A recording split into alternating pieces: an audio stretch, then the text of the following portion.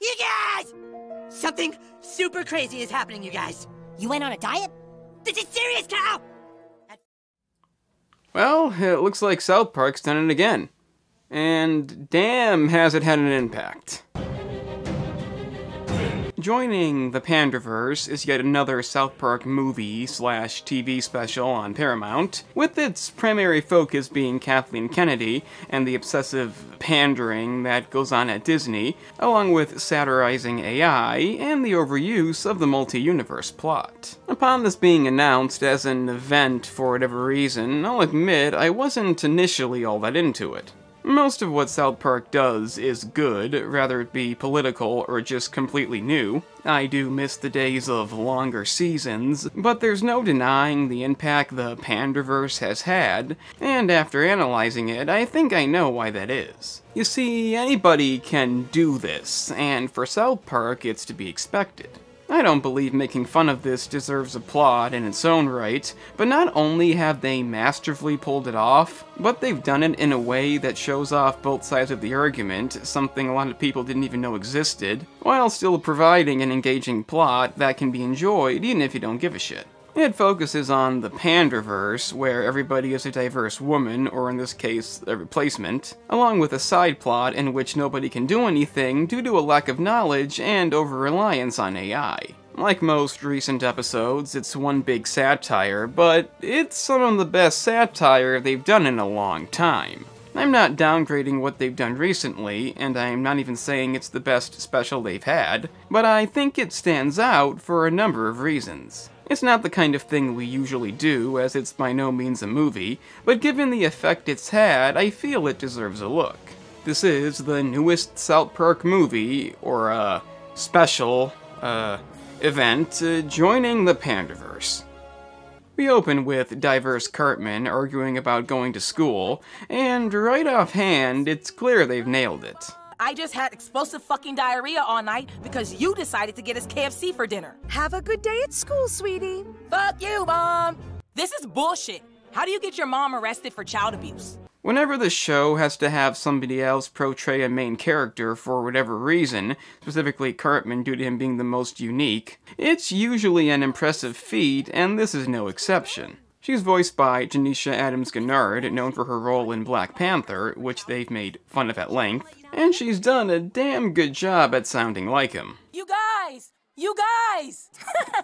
Fuck you, Cal. You have to help me. Is Cal's mom still a big fat bitch in this universe? You have to be cool to me, Cal. PC principal says so. Unfortunately, the other characters don't do anything that notable aside from outfits and very basic character traits. Tammy Mullins has sweet fucking knockers.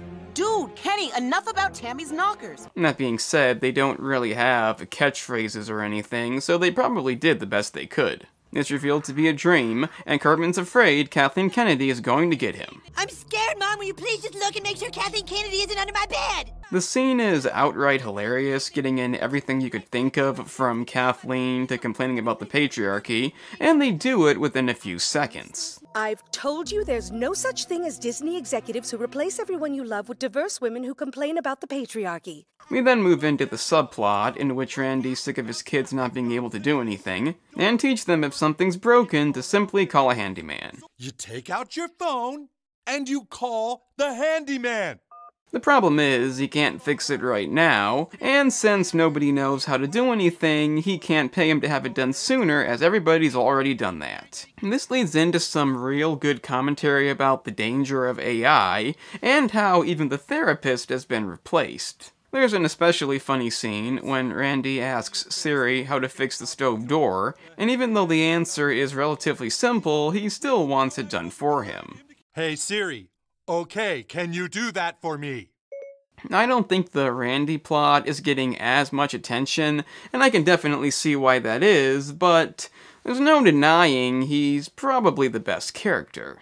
It's not too often his plots aren't hilarious, and this is another example of that. The fact is, Trey Parker has maintained dislike for the first 3 seasons, and the lack of Randy may have something to do with that. To get back on topic, the AI satire was well done. So Cartman says he thinks his dreams are actually windows into alternate universes, and they tell him everybody's sick of the multi-universe. As they make fun of that plot being overused, obviously just that happens, sending Cartman to the Panderverse and sending diverse Cartman to their universe. Is that supposed to be Cartman? It ain't Cartman, but it's still fat. And the like button is down there too if you enjoy the video, as is the option to subscribe. Unless I'm not diverse enough. Of course, neither side believe it, thinking it's some kind of game, but upon telling PC Principal, he says he can't see anything wrong and accuse them of being racist. This scene is probably one of the episode's highlights, explaining the difference between actual fleshed-out characters and, well, blatant pandering. And the comparison to Spider-Man's Miles Morales is a great example. I'm not gonna pretend I know anything about that, because I don't, but based on pretty much any notable source, that is a character that was fleshed out, given a real personality, and doesn't only exist for the sake of making Spider-Man black. This is in contrast to the recent Batman series, which they really didn't want to give up on, that, due to its infamously negative reputation, I know most of what's wrong with it. The episode didn't make that comparison, but it's kind of obvious. Because I think you're a sexist, misogynist dinosaur. But yeah, watching the principal act like it's no big deal, despite it clearly being real life, is hilarious, and covers just about every base. Well, I don't see a problem with it at all. And if you boys don't think Eric can be a black woman, then maybe the problem is you. This means they have to help, and one complaint I do have about this is, I would have liked to have seen a bit more of the Panderverse. Take the students, for example. Aside from the main ones, there's no obvious reference as to who's who. They mention Clyde a lot, but there's no way of knowing who he is, and you'd think that wouldn't be the hardest thing to do. It's not a big complaint, but it would have been nice to see. One thing that is funny is despite the Panderverse seemingly only consisting of diverse women, they still look at Cartman the way you'd expect them to. White heterosexual males think they welcome anywhere. It's possible that white men do exist somewhere in that universe, but we never actually see it, so it is a funny thing to bring up. Meanwhile, the handymen have all become extremely rich, and the adults decide to blame the college as their degrees got them nowhere. Hey, college! You know what you are? You're a scam! College is a scam! He tears up his student loan bill, and attempt to attack the college with a catapult, but they can't put it together, and all chip in to pay a handyman $20,000. Then, upon using it to break a window, another handyman immediately fixes it, making the whole thing pointless. We then cut to Disney, and what happens here is so amazing, it's best to let it speak for itself. We don't understand it, sir. We keep making the same movie over and over and pandering to everyone, but suddenly it's not working. Look, I don't want to have to say it, but I think the problem is Kathleen Kennedy.